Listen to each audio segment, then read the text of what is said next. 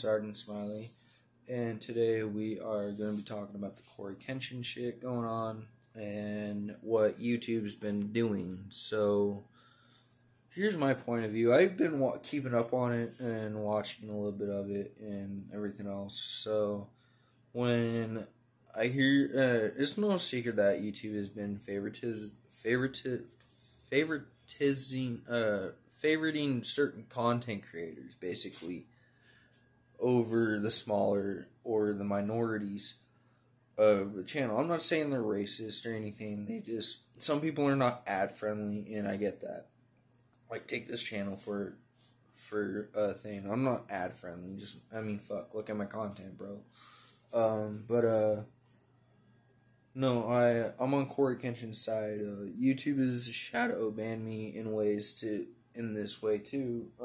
Recently they fucking age restricted a few of my videos, which is basically shadow banning.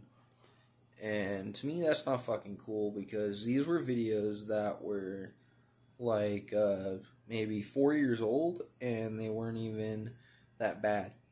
So there's always been the use of marijuana in my videos and me getting stoned and shit. That's just part of my niche, or my niche.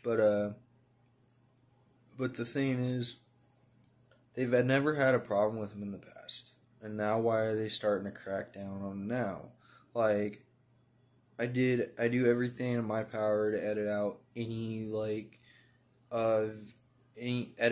music. I don't have the technology currently to be like going deep dive into the fucking videos, extracting certain things. I don't have that technology, but what I do have is the power to edit music over the background, and that's what I do. And I know it seems lazy, but that's not the point of this video. The point of this video is that I feel bad for CoryxKenshin right now, because YouTube's fucking over a lot of people, and trust me, if you're not one of their sugar babies to the point where you're going to be bringing in tons of views, tons of money, and shit like that, YouTube don't really care. And I know they care about their platform, but they don't give a shit enough to actually stick up for their creators, and that's the fucked up part. You know, hey, we got this whole platform though where we can actually put out our opinion somewhat, and when we do, a lot of us get blasphemy for it. But the fact is that a lot of us don't care. It's just shrugging off our shoulders. But when YouTube starts shadow banning basically people basically by age restricting their videos, like they have done to mine currently and more recently, and I haven't been aware of why they're doing it, because of course YouTube don't give you an answer, and talking to them is like trying to get a hold of a support team through Microsoft or something like that. But I don't know, I just feel bad for the dude, because that could hurt someone's channel financially.